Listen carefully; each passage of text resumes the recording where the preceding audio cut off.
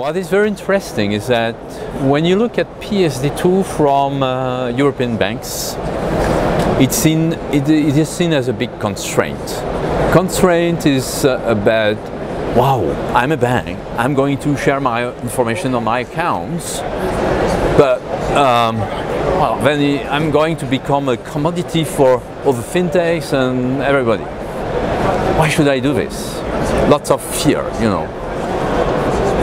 What's interesting is that when you talk about PSD2 to non-European banks, they say, wow, what a great initiative this regulator has been providing and pushing forward. This is going to help the European bank to be competitive, because the regulation is going to set a level playing for all the banks in Europe, so that the banks can concentrate on innovation. Wow! So, you know, this is what I see. So this is where the top down and bottom up, you know, the guys, you know, stuck in compliance and what needs to be done, and top down is, wow, let's go to innovate. You know, let's say also the half full, half empty glass. Okay. Having said that, if we dip into the compliance issues, you know, the PSD2 actually started with payment initiation, and the idea has been to regulate these new players that were initiate payments while not being regulated.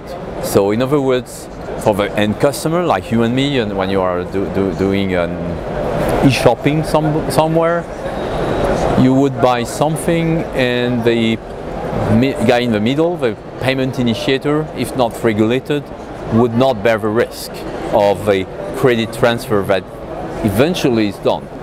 This is what was done by Sofort, for example, in Germany. So that's why the revision of the directive has been triggered. Actually, it went beyond that with the account aggregators, and then comes a second, let's say, third-party provider, which are the account information service providers. That, you know, because when you are sharing information, or when from your own account you need to share, it's not at first to make a payment. It can be to see how is your balance look like on your account, and if you have other accounts, maybe we can switch to another account in order to make payment. So there are many things that happens, and then the regulator says, okay, we need to regulate that. This will help the banks to innovate. Hurdles are how to share, which method, and how to secure. You know, how the banks, and this is very legitimate, how the banks are going to be able to, you know, to assume, not to assume, but to address the responsibility they have in terms of know your customer regulations, and also in terms of AML and so forth. So all this is let's say the various constraints we are talking about. Starting with methods. The RTS, you know, the regulatory technical standards. Well, this is not me saying, this is known all over the place. There will be not technical, neither standards. So we're talking a lot about APIs, okay, but when you look at the two TPPs, the last draft of the RTS is stating that APIs will be used for payment initiation service providers. But nothing is said for the account information service providers. So people are in the middle of nowhere from a RTS perspective, and that's an issue. So, and everybody is talking about API. How to standardize, to which extent we should standardize. So this is the PSD2, and this is where we are. What happens is that UK is certainly more active. And you know, we are very active with Payment UK in order to provide our experience and our return on experience, not only in Europe, but also in Australia, in Asia, in the US.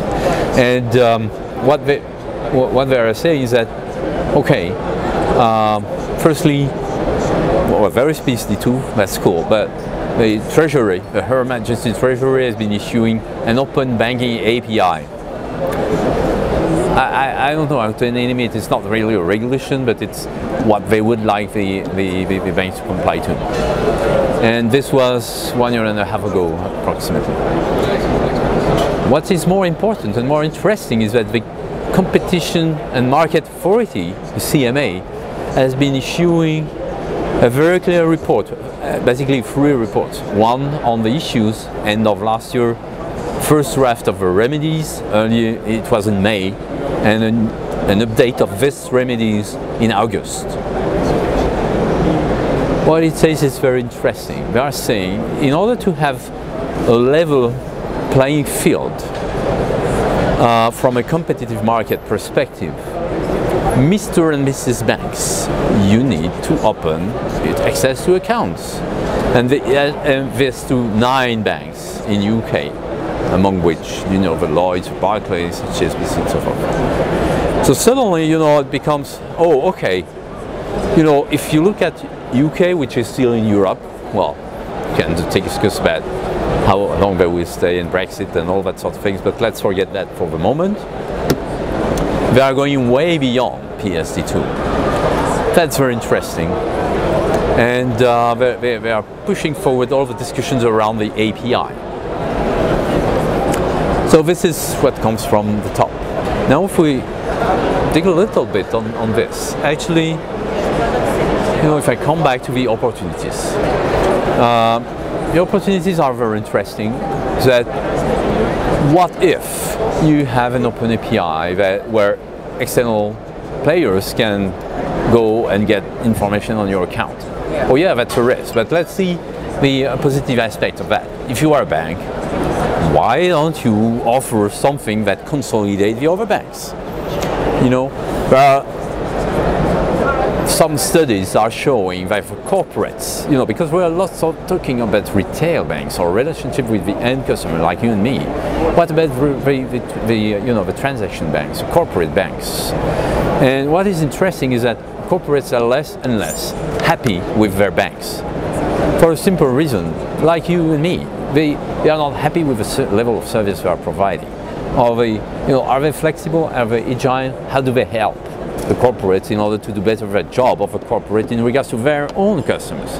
You know, and that's interesting because, you know, if the PSD2, the CMA regulations and things like this happens, a bank can do the role of an aggregation of other banks and provide a very strong and you know, value proposition to their corporates. I don't know, we can imagine, we can talk about treasury management, you know, we can make lots of optimizations. And I'm not a banker, so I'm not sure what would make sense, but this is a way of thinking. So instead of, you know, looking at a half-empty glass, looking at all what is difficult, which is really difficult, let's think about what we can provide to the ecosystem, to the end customer, for retail banks, to the corporate, for corporate banking bankers, and that's where the innovation lies.